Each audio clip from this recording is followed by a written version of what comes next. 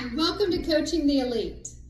One of the most popular questions we are asked by our top performing agents and team leaders across the nation is, am I being a good leader and how can I increase my leadership capabilities?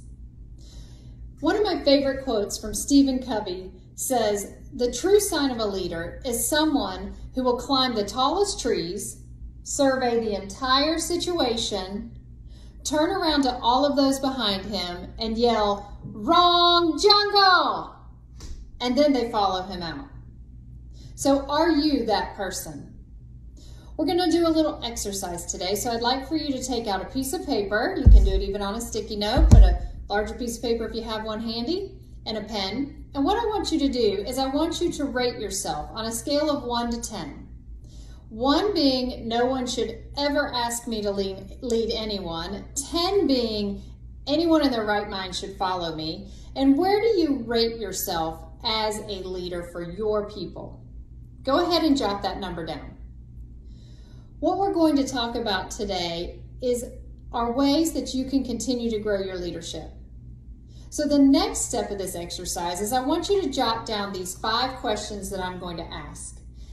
And then after the video, take a few minutes and give thought to determine which questions speak loudest to you and areas where you can go create action plans around your leadership and your activities to grow yourself as a leader. Question number 1, does my team trust me? Question number 2, am I modeling the behavior that I want those around me to display?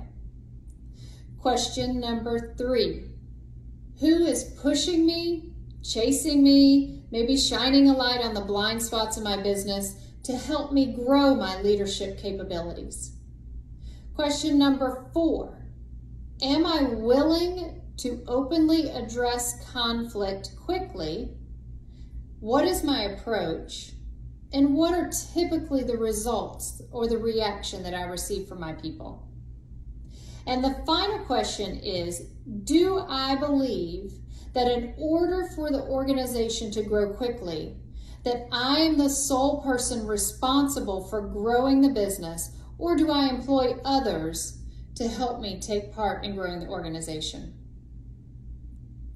Now that you have those 5 questions, like I said earlier, I would like you to take just a few moments to think about those, ask yourself those questions, jot down your answers, and create an action plan as we look between now and the end of the year of things that you can implement into your daily routine to help yourself grow as a leader. Be elite.